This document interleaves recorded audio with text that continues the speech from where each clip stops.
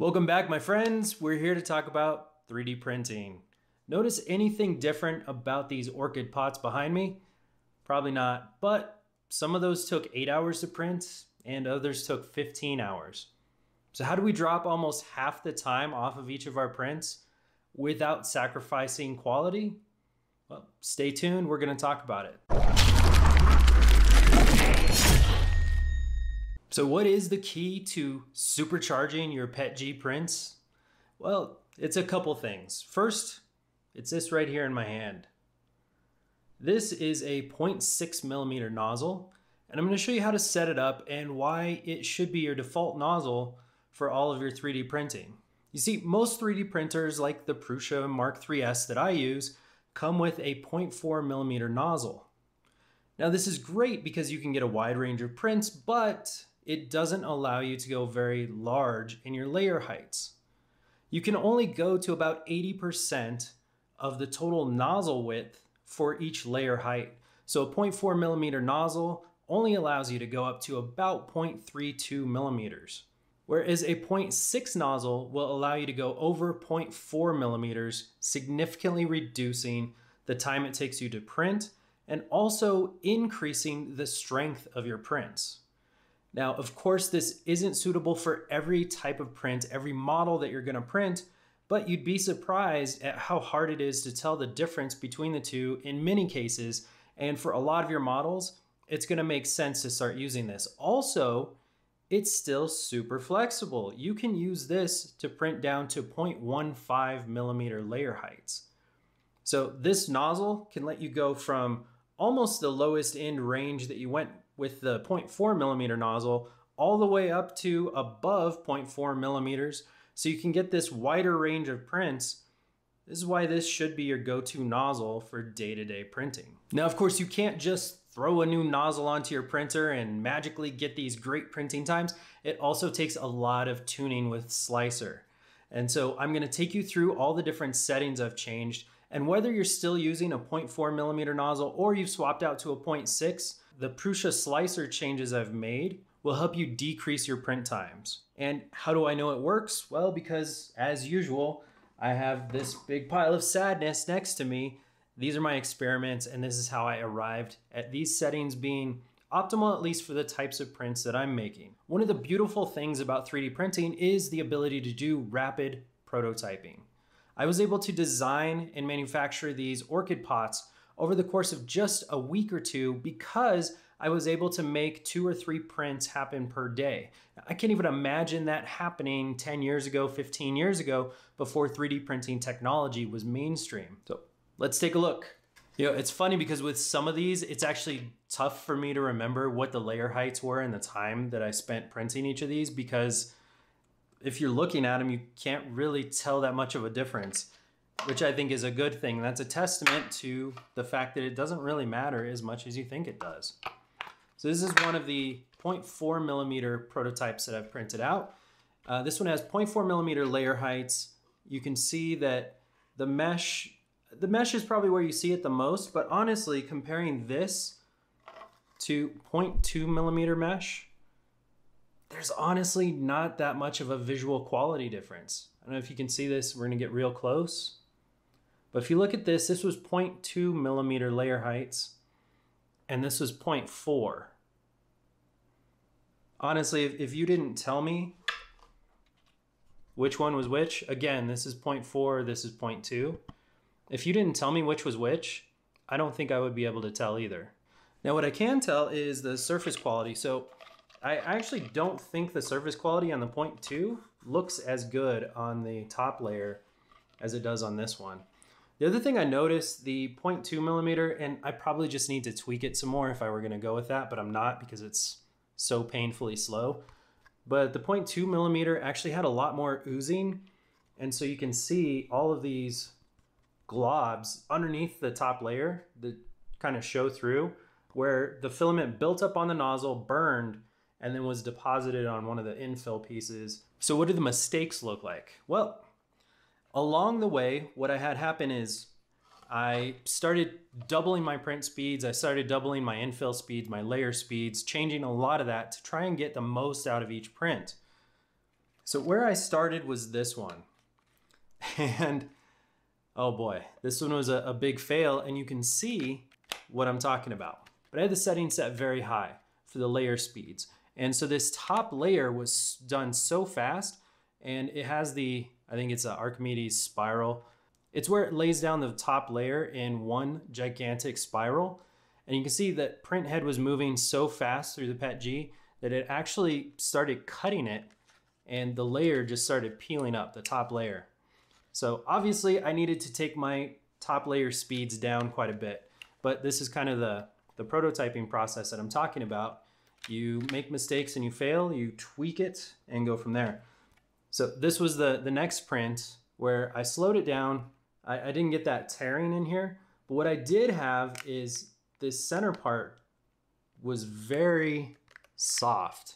You can see how flexible that is. And the reason is because of this bridge. And I don't know if you can tell how much that bridge is moving, but it was doing the same thing in this print. I mean, you can see how much flex there is in that bridge. It's crazy. You want to under extrude on bridges, and you also want to crank up your fan a little bit. So two things are going to happen.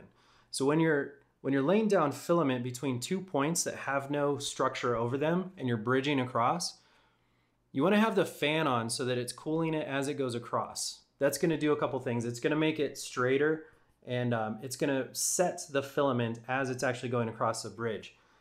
The other thing you want to do, and the reason you want to under extrude, and by under extrude what I mean is you can set the flow rate of the filament going through the nozzle, and if you under extrude, what you're doing is you're cutting back on that flow rate, the amount of pressure that's placed on the filament at the tip of the nozzle. And by doing that, what ends up happening is you set that first point on the bridge over here on this solid piece, and then you're almost pulling, you're creating tension to get the filament out of the nozzle to pull it across to the other side. Whereas if you were over extruding or you had a lot of pressure on the nozzle, what would end up happening is this essentially, where you set that first point on the solid part of the bridge, and then it just sort of oozes out and sags across to the other side. So you get this really ugly sagging bridge that isn't very high quality. So by just tweaking those settings, we were able to go from that to this. And I don't know if you can see this, but there is no flex on that bridge. And you can see there's still a little bit of room in between each strand, but it's not enough to matter. And when you look at the top layer, it's pretty close to perfect. You can see in all of my prints after that the top layers were just started coming out flawless. They came out really nice. And that's what we want.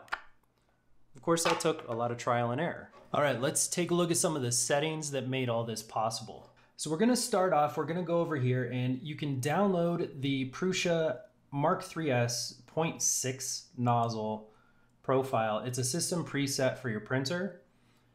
And when you select that, you can see I've got one that's called Super Fast PETG.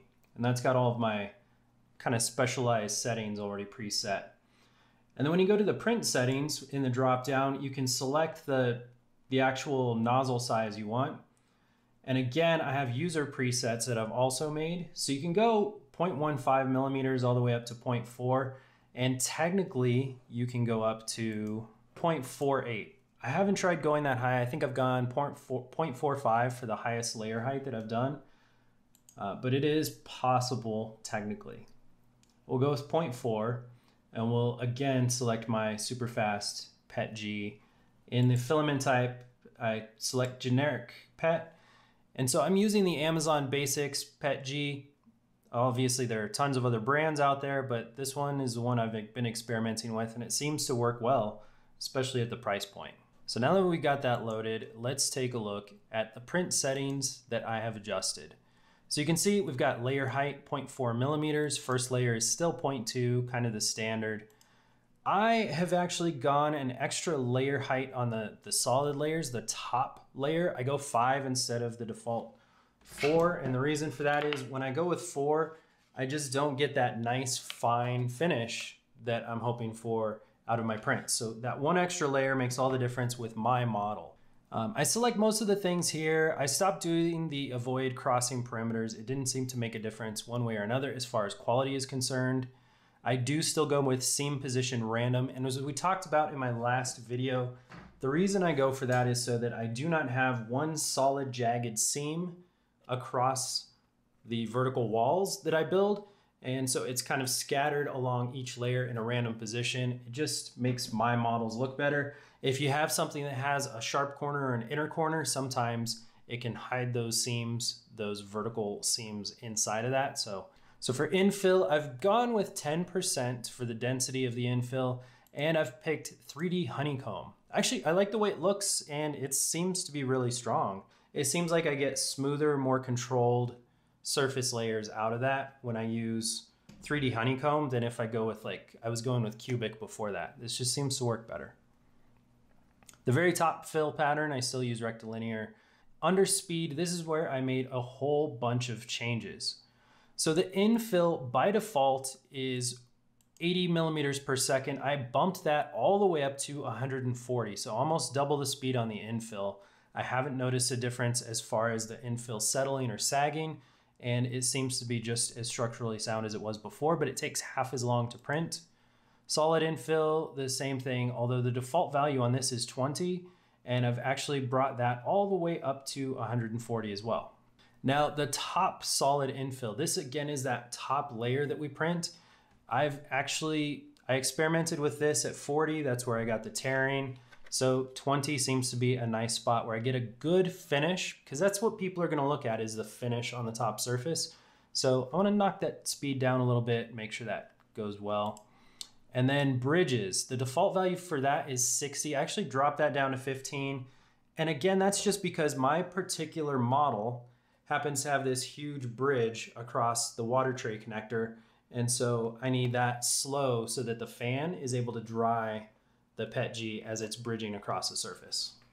Now travel, this is another one that I've bumped up big time. I've taken it from 130 millimeters a second all the way up to 200. So that's just the speed between extrusion points. So that makes it much faster. And then first layer speed. In my last video, I think for PETG, I was doing 20 millimeters a second. I bumped that up to 30. That still seems fine. My first layers still look perfectly good. And then the next one I increased was, again, acceleration for infill. I bumped up to 1500 millimeters a second. And finally, you have to put the max print speed up to 200 millimeters per second. The default value is 80, and that's the only way you can get travel up to 250, or I'm sorry, up to 200, is if you also have the max speed up to 200. Under the advanced section, so I only made one change here, but this was, again, big deal for my bridges. So with that 0.6 millimeter nozzle, what I did is change the bridge flow ratio. And again, this is what happens when you've got one of those bridges. And remember I talked about you want to under extrude a little bit. You want to have a little bit of the filament is being pulled out of the nozzle instead of just oozing out and sagging across the bridge. Yep, the default value is 1. I changed it to 0.90. I tried 0.95 and I still had a little bit of sagging, so this seemed to be the sweet spot, at least for my filament. Jumping over to filament settings. So for the filament itself, we haven't done a lot here. We went ahead and we do the extrusion at 230 for the first layer, other layers at 240. The bed, I start at 85, and then I bump up to 90 for the other layers. No big crazy things there.